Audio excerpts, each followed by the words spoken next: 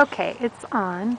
Okay, number one thing before anything that you do is you get the collar correct, because if you have an unruly guy like this one, this is Dobby,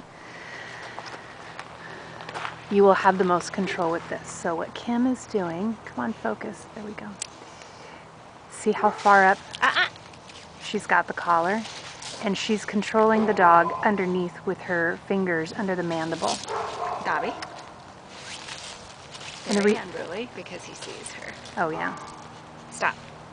Okay. There you go. And the reason you want it all the way underneath is then you can have that really nice loose lead that Kim's going to show you. Okay, here we go. Okay, we're going to do down and back. Good boy, Dobby. Ready?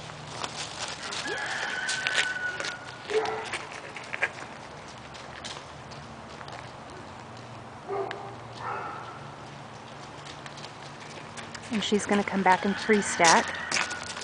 Oh, I'm sorry, she's not pre-stacking. She's going to put him into a stack. She just left, so we might want to do this over.